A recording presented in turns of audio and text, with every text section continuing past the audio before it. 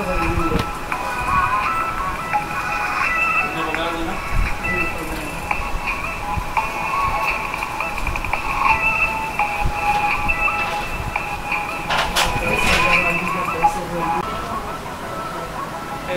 Install कर सकते हैं।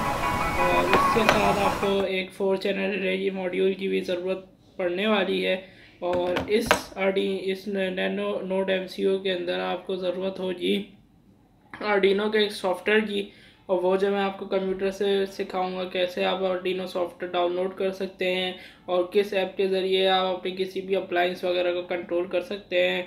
और इस के अंदर बहुत सारे ऐसे ऑप्शन होते हैं जो हमारी समझ नहीं आते, जब हम लोग किसी और की वीडियो देखकर हमें ख़ुद बनाने की कोशिश करते हैं। मेरे साथ भी ये बहुत सारी प्रॉब्लम हुई थी, इस वजह से आज मैं आपको ख़ुद बताऊंगा कैसे आप अपने घर के अंदर एक खुद किसी भी चीज़ को अप्लायंस को कंट्रोल कर सकते हैं। और सबसे पहले मेरा जो पार्ट 1 है वो इसी के बारे में होगा कि पहले आप अपने आर्डिनो सॉफ्टवेयर को किस तरह उसके अंदर प्रोग्राम करते हैं, किस तरह उसको वाईफाई कोड वगैरह डाल सकते हैं। चलिए दोस्तों शुरू करते हैं।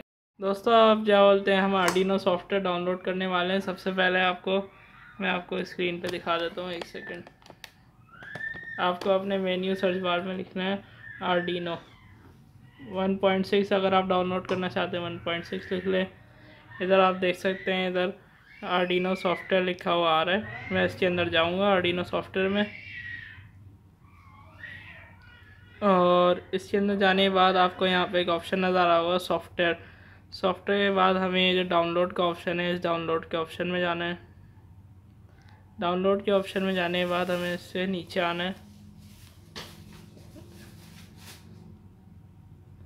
नीचे आने के बाद 1.8.9 नज़र आ रहा है मुझे, और आप चाहें तो यहाँ से इसको 1.8.9 को यहाँ से डाउनलोड कर सकते हैं। ये लिखा हुआ Windows installer for Windows XP and अब यहाँ से आप इसको डाउनलोड कर सकते हैं। अब यहाँ पे आपको जो है ये पेमेंट मेथड मांगेगा, तो आप जो है इसके अंदर नहीं जाएं, आप इससे नीचे आ जाएं थोड़ा सा, तो इधर लिखा हुआ है जस्ट डाउनलोड।